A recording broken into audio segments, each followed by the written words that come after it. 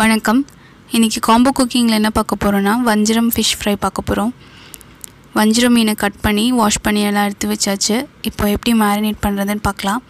1 spoon மஞ்சள் தூள், 1 spoon ஜீரகத்தூள், 1 ஸ்பூன் மிளகுத்தூள், கொஞ்சம் தனி மிளகாய்த்தூள், கலருக்காக கொஞ்சம் காஷ்மீரி மிளகாய்த்தூள், இதோட கொஞ்சம் காஞ்ச வெந்தய இதழ், அதாவது கசூரி மேத்தியை நல்லா க்ரஷ் பண்ணி போட்டுக்கோங்க. கொஞ்சம் உப்பு, இது கூட கொஞ்சமாக 2 டீஸ்பூன் தேங்காய் பால், நல்லா திக்கான தேங்காய் பால் சேர்த்துக்கோங்க. ஒரு அரை டீஸ்பூன் எண்ணெய் சேர்த்துக்கோங்க. இப்போ இது எல்லாத்தையும் நல்லா மிக்ஸ் பண்ணிவிட்டு கழுவி வெட்டி வச்சுருக்க ஃபிஷ்ஷை இதெல்லாம் நல்லா அப்ளை பண்ணி மேரினேட் பண்ணி வச்சுக்கலாம். இந்த மேரினேஷன் நல்லா செட் ஆகணும் அப்படின்னா ஒரு 20 மினிட்ஸ் ஃப்ரிட்ஜில் வச்சு எடுக்கலாம். இல்லைனா ஒரு 40 நிமிஷம் வெளியவே அப்படியே வச்சுருங்க.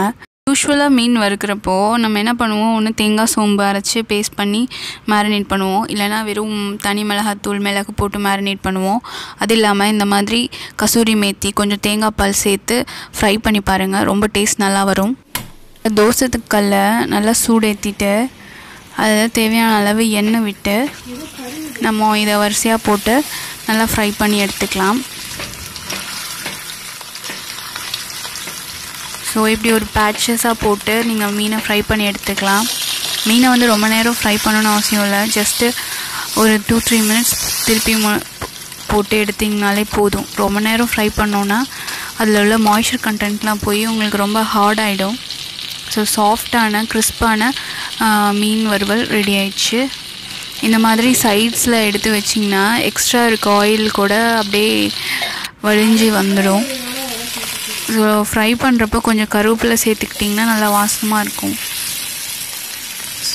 ஸோ ஒரு டிஃப்ரெண்ட்டான ஃபிஷ் ஃப்ரை பண்ணி பார்த்தோம், ரொம்ப டேஸ்ட்டாக வந்திருந்தது. நீங்களும் இந்த ரெசிபியை ட்ரை பண்ணி பார்த்துட்டு எப்படி இருக்குன்னு சொல்லுங்கள். நன்றி, வணக்கம்.